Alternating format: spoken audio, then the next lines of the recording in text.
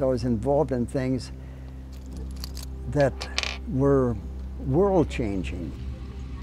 The president gave me this at Christmas one year, President Johnson. What is it? It's a knife and a penny, and it says, legend says it is unlucky to accept a gift of cutting edge unless a penny is received to be an antidote.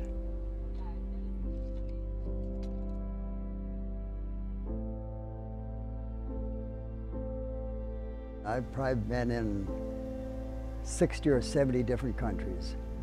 I still like this the best.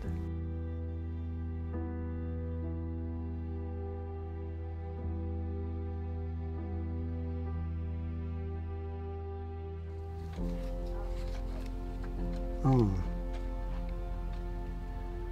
a coin, a medallion.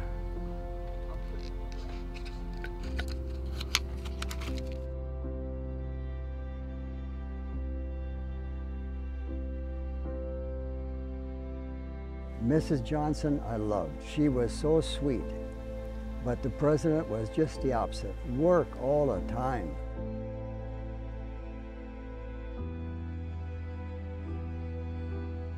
I thought that was a mistake, and I felt sorry for the dogs, and I just knew the press would make a big deal out of it, and they did.